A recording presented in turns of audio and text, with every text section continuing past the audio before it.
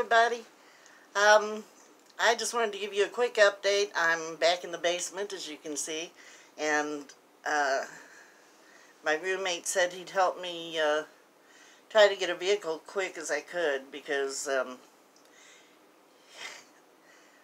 he likes the idea of me getting out and doing what I want to do, which is really nice. I have a good supporter, and so I started looking, and we found a 1999 Chevy Astro cargo van on Marketplace, and looked at it and called up, and the guy told us a little bit about it, and it sounds like it might be a good purchase. My roommate let me drive his van because I'd been nervous about such a big vehicle, and I drove it to the gas station and got some stuff and came back and didn't have any problem at all. So it was mostly just the fear of the unknown, as most things with me is.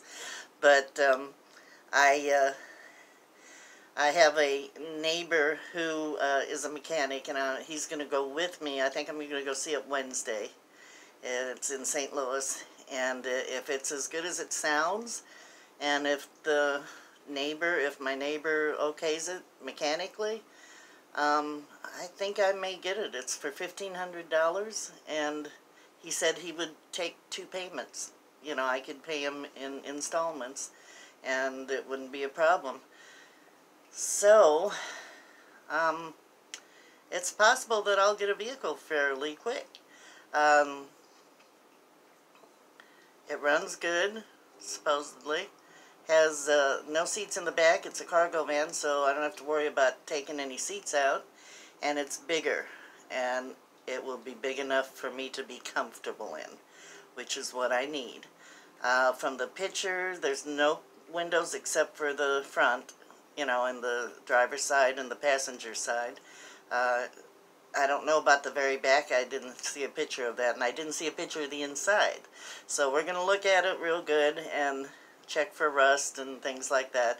The owner was a mechanic, and he put a new engine in. So since he put the engine in, it's got 97,000 miles on it, and it's a 1999. So that's pretty good mileage, and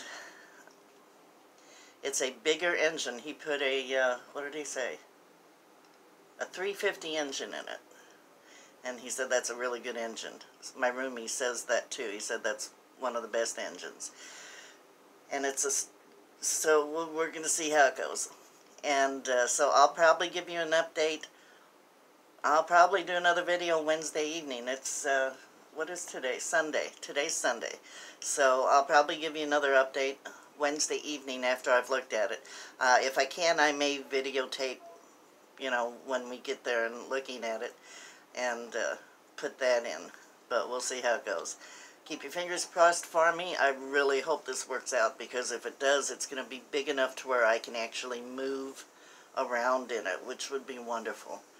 And it's pretty stealth. It's just a solid white work van. So that's a good thing too. Okay, that's all for now. Keep following your bliss. I'm going to stay positive and hope everything works out. Thanks for watching. Love y'all. Bye.